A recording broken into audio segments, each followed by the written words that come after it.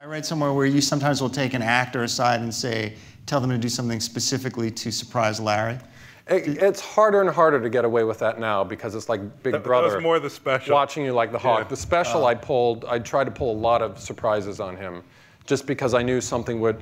The obvious example is there was a scene where Larry's doing the stand-up special and he's meeting with a bunch of people associated with the special, an art director and a director and all that.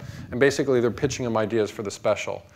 And all that was in the outline was, you know, people keep pitching ideas to Larry that he hates. And I thought, well, we can't just have a free-for-all. We need something specific.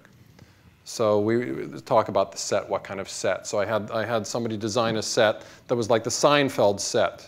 And a little cutout of Jerry and Kramer and all that. And then the woman's presenting this and you say, all right, so we open and here's the set, it's a Seinfeld set. And then we turn it around to reveal Larry David, the man behind Seinfeld, the man behind the scenes, knowing he would just vomit or whatever.